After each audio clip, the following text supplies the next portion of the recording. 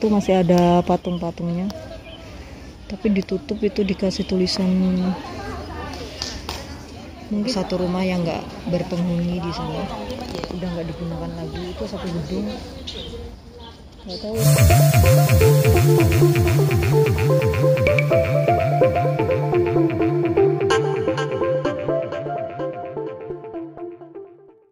Halo, assalamualaikum warahmatullahi wabarakatuh, guys. Selamat berlibur akhir tahun. Sekarang kita posisi ada di Shatin, mau ke patung Budha, guys, bersama cewek-cewek cantik. KCR Shatin, kita keluar di exit B ya, exit B sana, guys. Hari ini dingin sekali, guys. Sedingin hatiku, wes. Dinginnya angin ini siang dingin.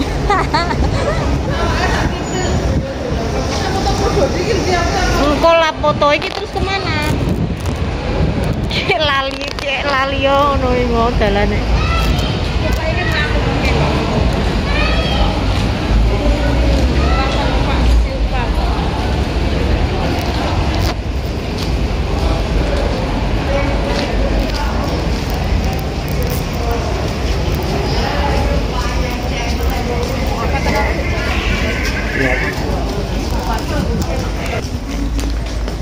Guys, kita ke kiri, lurus.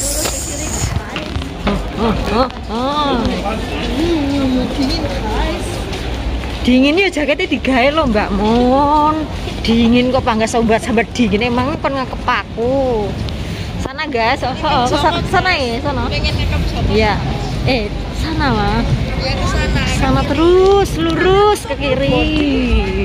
Lah kok panggah potong koe lo foto niki. Oh, alah ini tak foto nih. Sumi.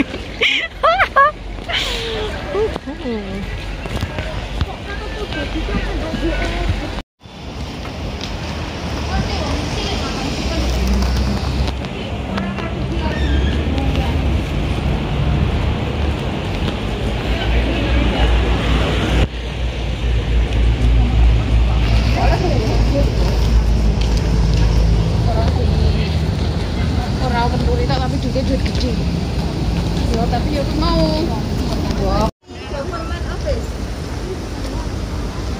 jual.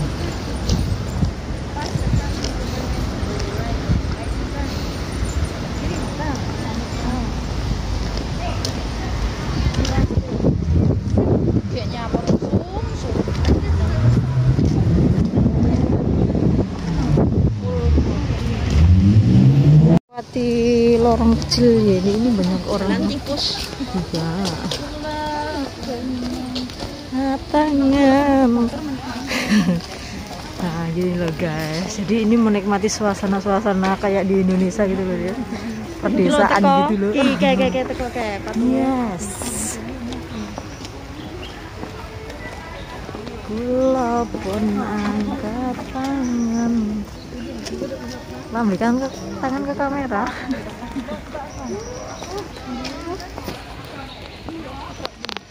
Wah, ini siap-siap kita berolahraga ya. Wah, ini sudah sampai, guys. Di sini nih tempatnya nih. Assalamualaikum. Assalamualaikum. Waalaikumsalam. Jadi di sini nih 1000 patung Budha. Aku baru pertama kali kesini loh, meskipun udah lama di Hongkong. Suasana Shatin patung Budha ya guys. 1000 patung di sini. Ini kenapa naik terus ya, menguras energi. Jadi kalau kesini Anda harus membawa air putih ya, air minum. Ini kalau musim dingin sih oke aja, kalau musim panas panas sekali. Pancen rogo iki orang gete senajan tatu mergo rasa perih njero atiku. Lihat, ini semakin ke atas semakin pemandangannya indah sekali. Aduh, agak lemes ya guys. Temanku tertinggal nggak tahu di mana itu. Pemandangannya keren sekali. Temanku belum sampai nggak tahu dia. Aduh, aduh, bener-bener menguras tenaga guys. Aduh, jadi ini kalau mau kesini nih bener-bener kondisi badannya fit ya. Keren guys.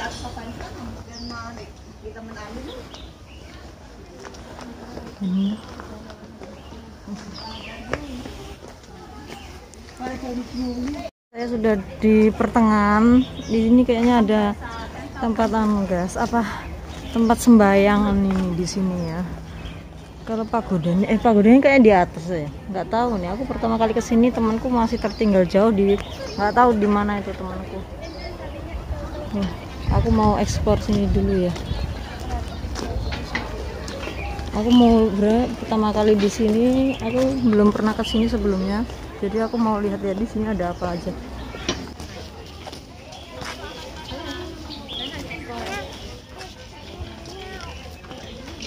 Mon, aku foto ndek kono, Mon. Aku foto ndek kono.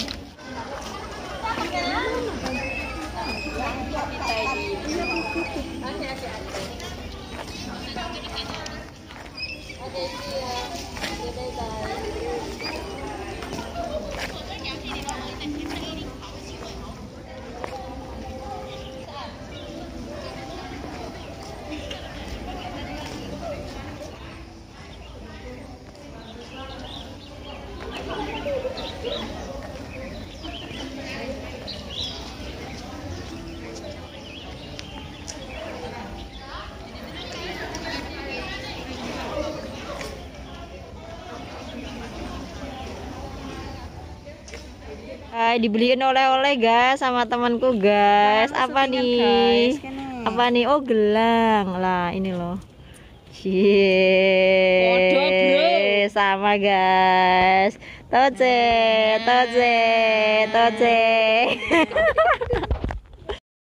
Oh, jadi ini udah di puncak ya guys. Ternyata ini ya. Oh, yang nggak terlalu tinggi sih. Tapi kan masih ada lagi di apa itu? Di atas ada lagi, ternyata enggak ini. Puncak. Nah, seperti ini.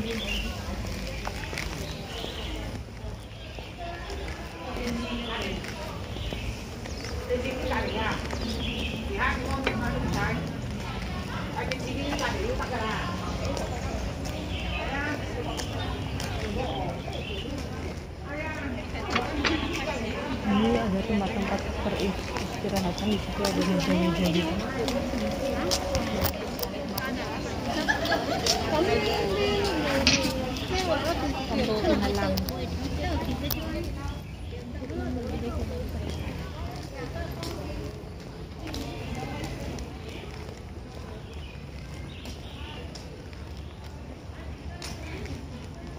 Ini tempat peristirahatan.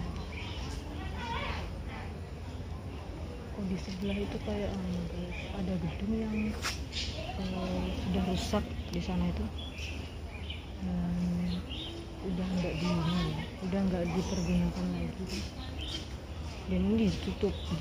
Sebenarnya di sebelah sana itu masih ada patung Budha di sana. Sebelah kelihatan kan? Nah, itu masih ada patung Budha di situ, tapi nggak tahu ditutup. Dan itu di sebelahnya ada bangunan yang udah nggak dipakai. Di sebelah itu ada bangunan yang nggak dipakai. Oke. Jadi nggak tahu ya itu ditutup kenapa, nggak tahu. Saya kurang tahu. Sebenarnya ini masih ada sebelah sana itu masih ada patung-patungnya. Tapi ditutup, itu dikasih tulisan. Mungkin jalannya rusak atau apa, nggak tahu tuh. satu rumah yang nggak berpenghuni di sana, udah nggak digunakan lagi. Itu satu gedung, nggak tahu itu rumah atau tempat tempat sembahyangan seperti yang di sini nih, nggak tahu ya, nggak tahu lah. Sekarang kita turun lagi, aku mau turun lagi guys.